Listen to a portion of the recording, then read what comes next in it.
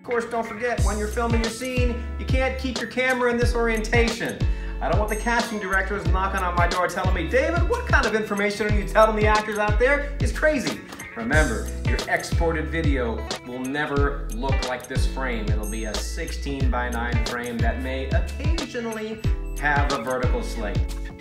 Hey guys, David Hogan, Mighty Tripod Acting Studio. Welcome to our YouTube channel. We're gonna talk about framing and a head-to-toe frame for your slates when they're requested for your videotaped audition. Now, Angela, hold on. I'm doing a videotaped audition. They want a head-to-toe slate. Am I head-to-toe right now? No, you are not. Oh boy. Okay, so obviously one thing you could do is like, I could back up, the camera could back up. The wider the shot is, the more you're gonna see stuff over here. See what happens. Look, guys. There's backing up. Uh-oh. Am I head to toe now? Wait, not even head to toe yet? Oh not head to toe yet?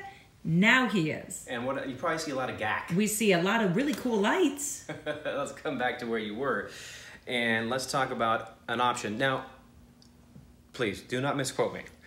Whenever possible, you want to be in this orientation with your camera, which is landscape or wide. But there is an alternative if for some reason you just can't get head to toe without putting it in vertical mode. So why don't we cut there and don't move your feet, Angela. We're gonna cut, then we're just gonna move the camera and see if my feet and my head are in this shot. Okay, so now we are filming with the camera in the vertical orientation.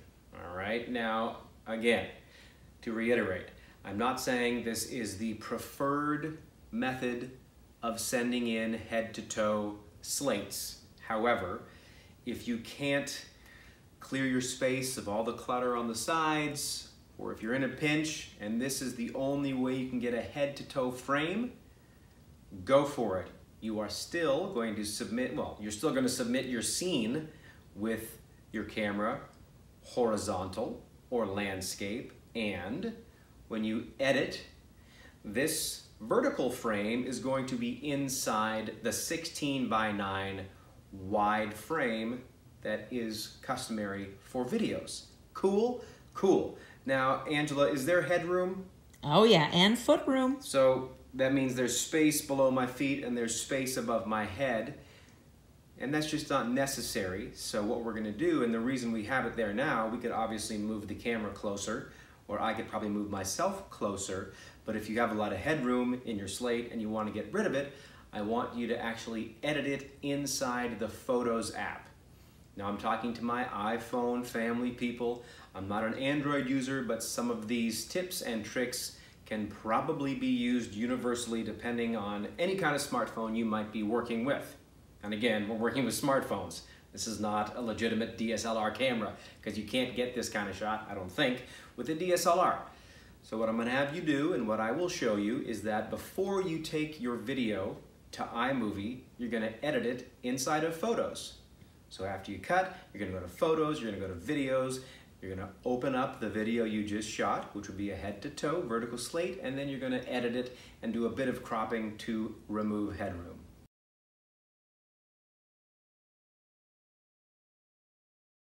All right.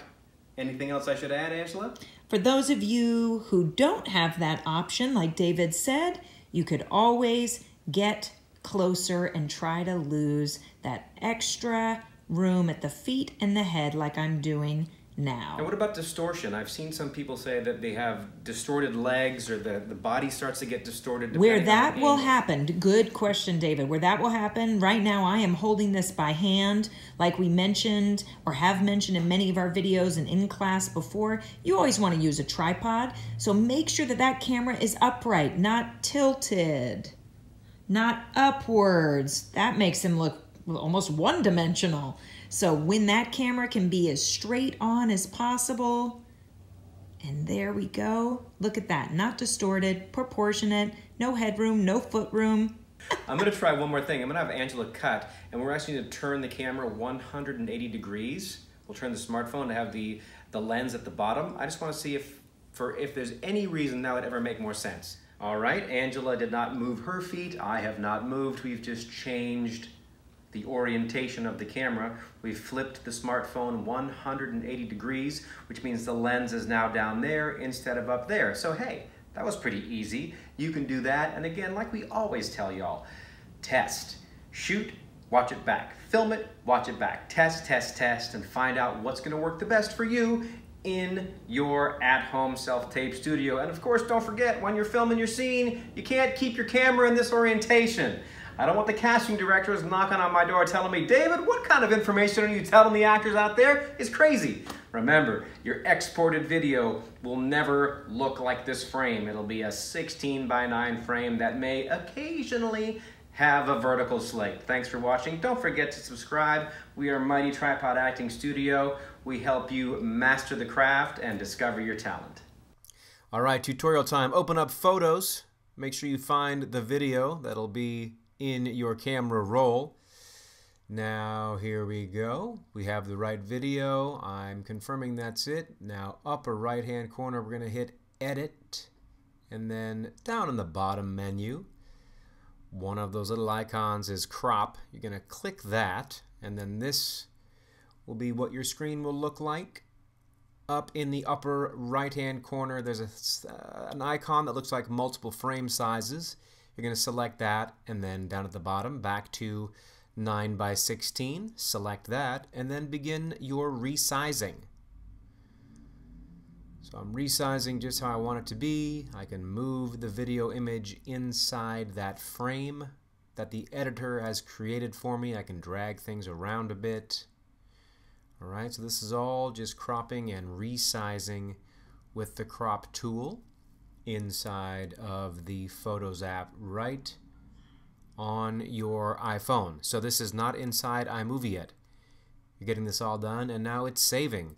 When I was done, I just clicked the word Done at the bottom right hand corner, and it'll take a while to save that video with the crop, and then you can drag that or take that into your iMovie either on your iPhone or on a different device like a desktop, a laptop, or a tablet. All right, I hope that helps. Cheers.